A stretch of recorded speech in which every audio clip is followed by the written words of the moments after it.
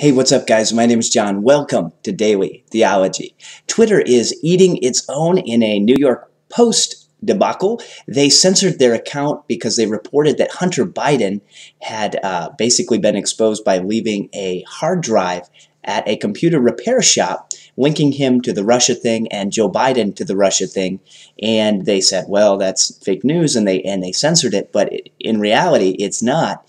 And it appears to be a very credible source that will discredit Biden and Hunter Biden as well, Joe Biden and Hunter Biden. So keep your eyes on this. Why this matters from a Christian perspective is that God demands truth. This is a reminder that your sin will find you out, that no one can hide from the eyes of God. His eyes are in every place, keeping watch over the just and the unjust. Jesus Christ lived a perfect, sinless life, went to the cross, bore the wrath of God, died, and rose on the third day.